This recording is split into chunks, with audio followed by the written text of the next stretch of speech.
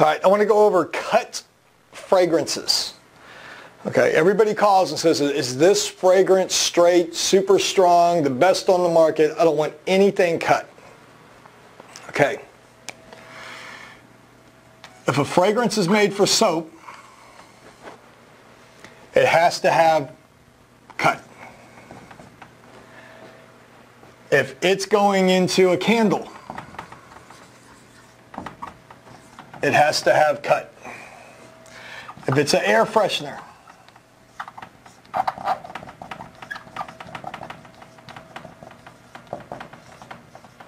it has to have cut. If it's a perfume, you guessed it, it has to have cut. For a fragrance to be able to go into a soap bar, it has to have a carrier oil in it. A carrier oil is cuts. If you put a straight fragrance in a soap bar, it'll bleed right out. You'll grab the soap bar and there'll just be some oil slick on the top of it and it won't even go into the product.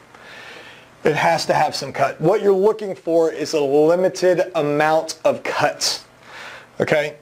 A candle has to have a carrier oil. The fragrance itself will just leach out of the wax, and then the first time you light it, all the fragrance will go straight up and it won't have any odor after that. It has to have carrier oil solvent. It has to have cut. Air fresheners. Air fresheners you can make super strong. Again, they still have to have a little cut.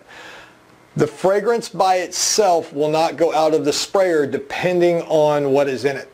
Let's take, for example, an Egyptian musk. Egyptian musk is very thick in nature. You have to add a carrier oil so it'll actually go out of the sprayer.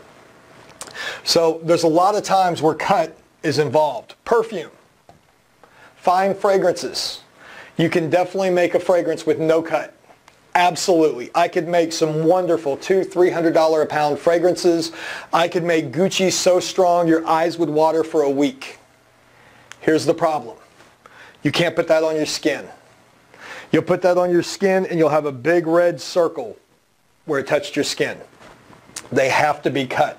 It has to be a certain percentage. So a very high-end perfume is cut with alcohol. That's a cut. Air fresheners, cuts, right? I think a lot of people get misled when, oh, you cut your fragrances. We're a manufacturer. We're making it as strong as you possibly can get it, but yes, it's cut. I'll give you an example. I would like a vanilla, and I would want it uncut. It's powder. There's nothing in it. How are you going to actually work with powder? This is uncut. You will never buy a vanilla fragrance from us that's a chunk of powder. It's not going to happen. So everything has a little bit of cut in it. Why? Because we need to get it to work in your products. We need to know what you want, and we're going to make this the smallest amount of cut that we possibly can. So let's say a soap fragrance, as strong as we can possibly make it. Well, maybe we'll have 10% of a carrier oil in there. A candle, maybe 20% of a carrier oil in there.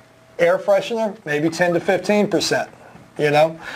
Perfume, yeah, maybe 10 to 15% carrier oil. They have to have carrier oils in it. Now we can limit it and we can keep it to very low numbers, but that's the nature of the beast. You're not going to get something uncut. The other thing you have to look at is there a fragrance that is super strong that I can get uncut so I can add the cut? Yes. I'll sell you powder. You're not going to be able to do anything with it. That doesn't make any sense on our end on the manufacturing side.